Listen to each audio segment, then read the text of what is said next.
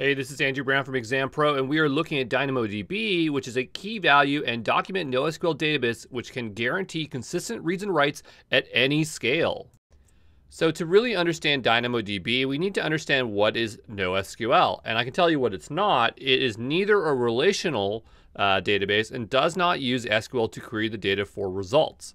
And the key thing that's different is how the data is stored. So it can be either key value or document. So looking first here at key value store, this is a form of data storage which has a key which references a value and nothing more. Okay, so that is one data structure you can have in DynamoDB. The other one is document storage. So this is a form of data storage which has a nested data structure there. So that is what they call the document. So hopefully that makes a bit of sense.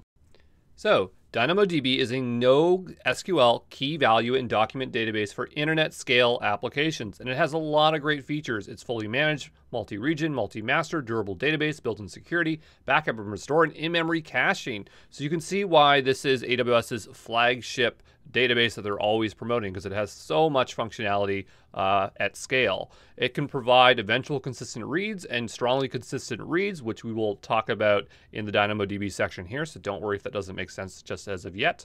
And you can specify the read and write capacity per second. So whatever you need, you just say, I need 100 reads and writes per second, and then you just pay that cost. So there they are.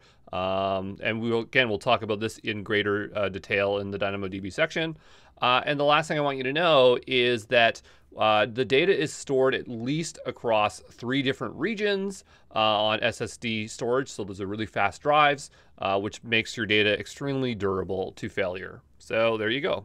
Okay, so I made one really big mistake here, which I've corrected here, and it's the fact that all data is stored on SSD storage and is spread across 3 different AZs. The reason I thought it was regions was because when I read the documentation, it said geographical locations. It didn't really say AZs, and so I took the guess and thought it was region. But when I thought about it, and I talked to some other people that know DynamoDB better than me, they pointed out that no, it's going to be data centers, and that makes sense because if you have a feature called global tables and allows you to copy to other regions, it just doesn't make sense. So sorry for that mistake, but it's actually 3 different AZs.